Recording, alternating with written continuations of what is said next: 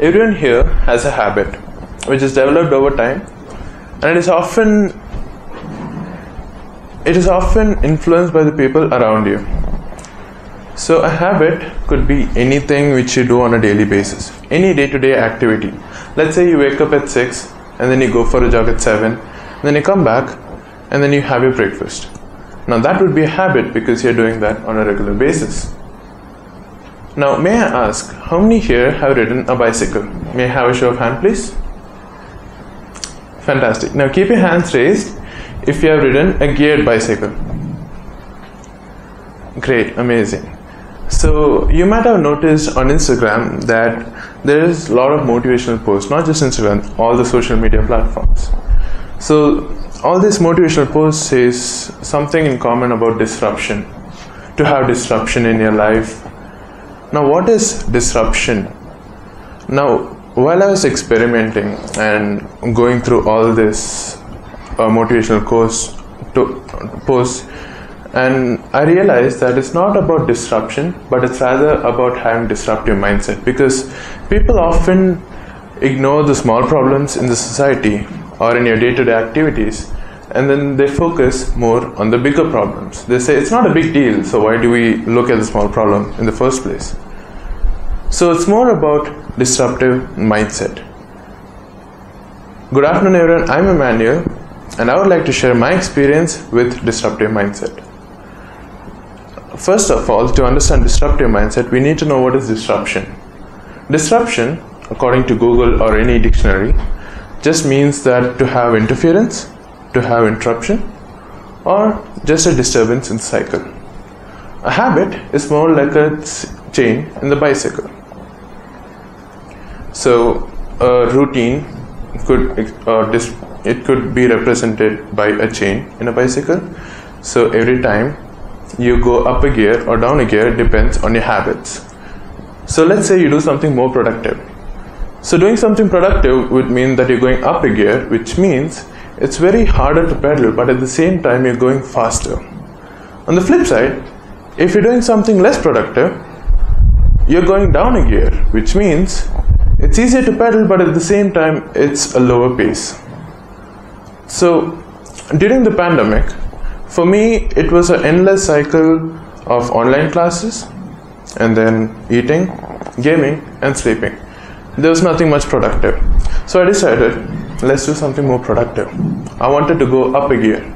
So I decided to make some YouTube videos. So as I was recording a lot of videos, there was tons of video files in my computer. It was very unorganized, like very much.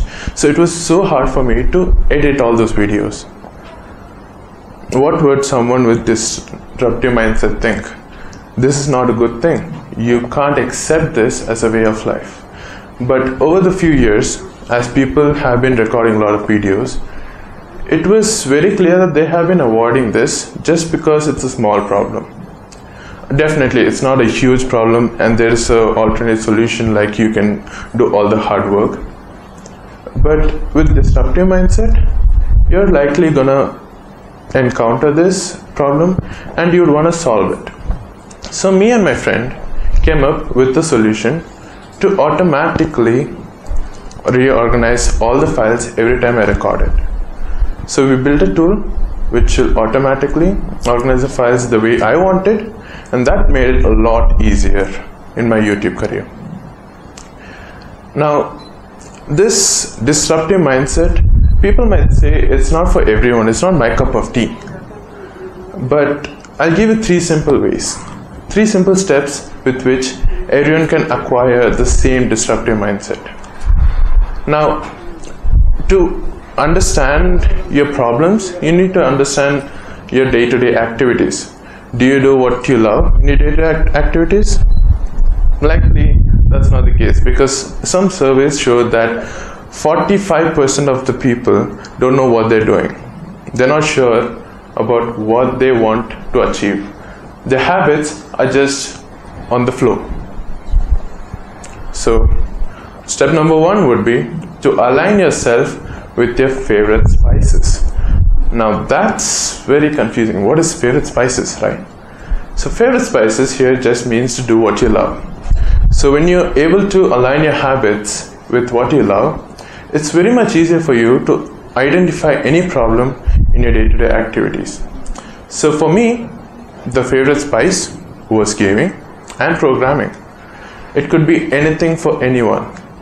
Now that brings me to step number 2. To identify the I wish as a problem. Because more often, when you do something you love, there might be one part where you decide, I wish there's an alternative way, or this is so boring, or this is not that interesting, I wish there's an easier way to do it.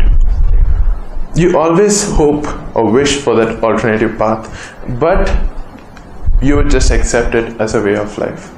That is a big problem. And that's why you need to identify it as a problem and not as a wish. That brings me to step number 3. Now step number 3 says, to solve a problem by hook or by crook. Now by hook or by crook, what does that mean? Because it simply means you have to solve the problem either by yourself or you have to ask someone to help you with it. For me, solving the problem of organizing my files was not an easy task alone. According to step number 3, I had to take an external help. I had a friend to help me out with the same thing. This wouldn't be possible to do alone. It's not an easy task, although it's a small problem. But if you realized this is a small problem, but it solved the solution. This one solution could be used by many other, which people initially ignored, was then used as a solution.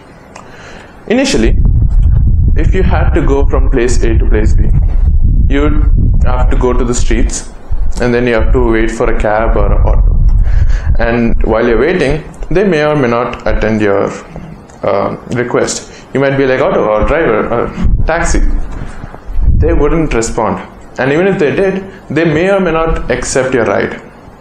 And even if they did, the pricing would be really, you know that, it's not easy to bargain with them.